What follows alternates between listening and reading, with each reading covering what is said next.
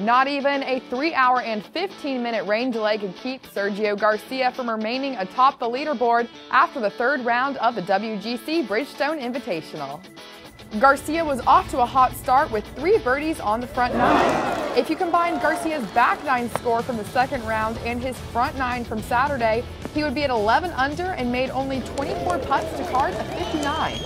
Garcia and company were through 15 when the horn was blown shortly after 12:30, so they took cover to wait out the delay before they could finish the round. Sergio rolled in 3 pars on the final 3 holes to keep him at 14 under and maintains his lead heading into Sunday. Well, it looks like Sergio and Rory McIlroy have both found their stride with the FedEx Cup playoffs on the horizon. They went 1-2 at the Open Championship and will be teeing it up together in the final pairing of the day, Sunday in Akron.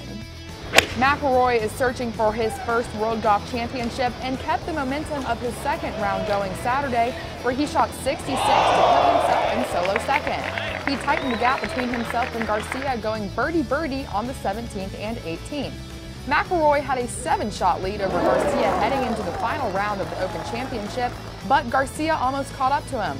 We will see if this time McIlroy can go low on Sunday to chase down the Spaniard. Bubba Watson did not have the round he was looking for Saturday and ended up at 2 over for the tournament, but he did record the longest drive on the PGA Tour this season, bombing it off the 16th tee, 424 yards.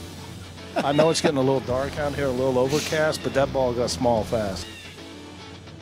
Bubba Watson's playing partner Tiger Woods seems to still be working his way back to top form, and he is 1 over for the tournament heading into Sunday. I also have your update from the Barracuda Championship out in Reno. Jeff Ogilvy now leads the field with 35 points, and round 1 and 2 leader Nick Watney is now in a tie for second with Jason Allred. You can catch final round action of the Barracuda Championship on Golf Channel from 7 to 9:30 p.m. Eastern Time on Sunday. That's the takeaway. Make sure to tune in Monday to Trending on Tour, where I'll catch you up on the final round of the WGC Bridgestone Invitational, as well as everything else that happened on tour this week.